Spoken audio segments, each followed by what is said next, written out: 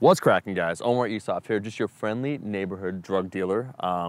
If you could identify which park this is, guess what? You get a free Kaizen training program. Doing another park bench video review. As you guys know, first I review the bench, then I talk about the topic.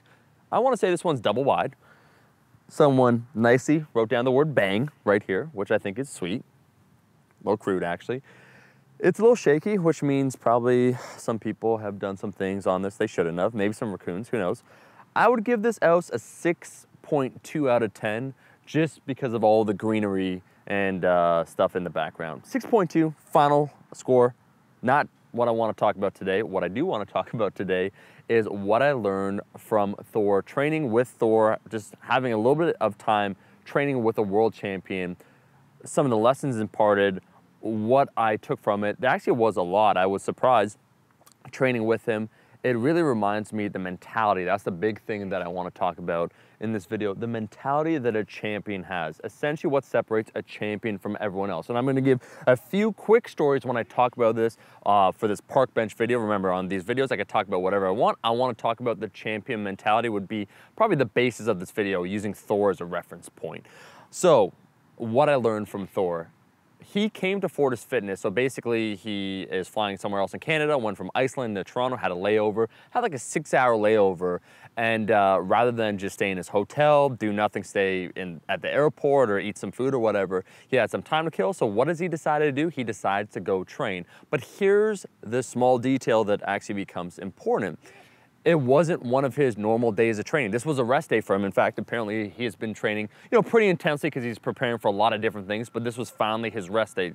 The day that he decided to lift was his rest day. But rather than just take that and do absolutely nothing, he could, go on Snapchat, do this, do that, go somewhere else, who knows what, just basically not lift, maybe sleep. He decided, you know what, I want to keep my body moving. He said an 8-hour flight, 6-hour flight, I forget how long it is, makes the body tight. It's good to get the muscles moving. It's good to get blood going in the system. I'm going to go to the gym. He did his research.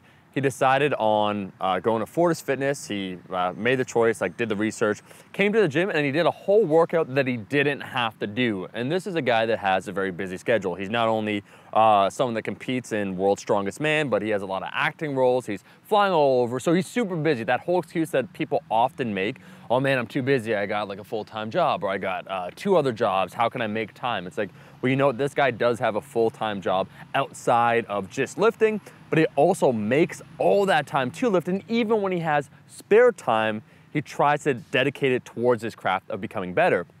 And he shared this insight with me when I said, we're just talking, grab some food, which is a fun fact too. He actually did not eat nearly as much as I thought he was going to. He just like 2 chicken breasts, a big old portion of rice, some greens and stuff.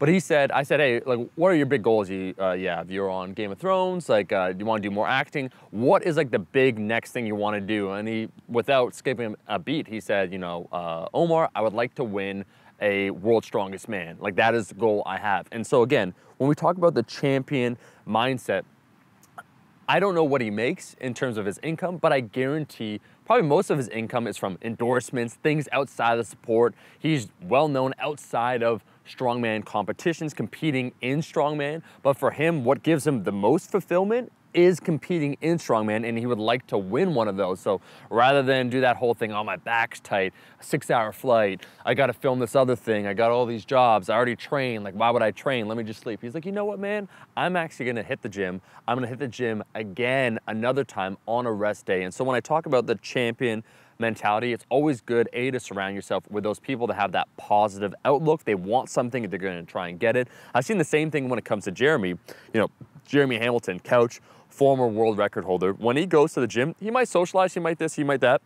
But when it comes time to train, laser-like focus. He doesn't miss training sessions, no matter what happens. I've seen him go through different personal things, situations, but he still makes the time to train. And I think if you take a large look then at your overall lifting career, all those small choices over time have a profound impact in terms of your outcome, your inevitable outcome. And so I'm not saying, oh man, this is what's gonna make you a champion. I'm saying to be the best you possibly can be. Mark Bell has said this before, basically, find your passion and let it kill you.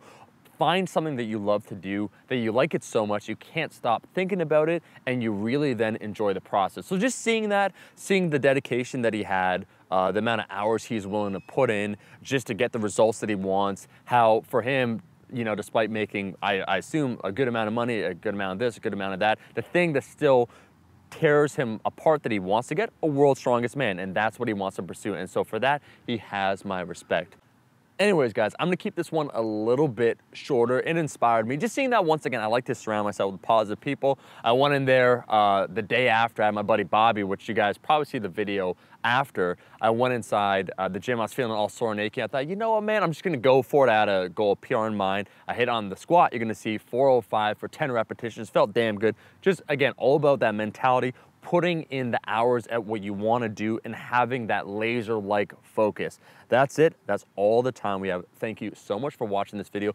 Making, for a change, this park bench video be a little bit more about lifting. Usually it's about other general things. You can apply this also to other aspects of your life. I got to get out of here. Thank you so much for watching the video. If you want to see another park bench video next week, make sure to like the damn video. Get it to 4,000 likes. And I'll see all you guys, my rascals, in that next video. Peace.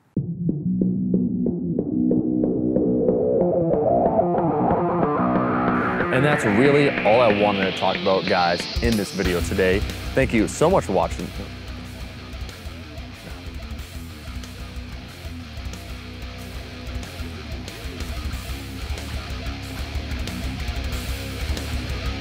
Hi, bro.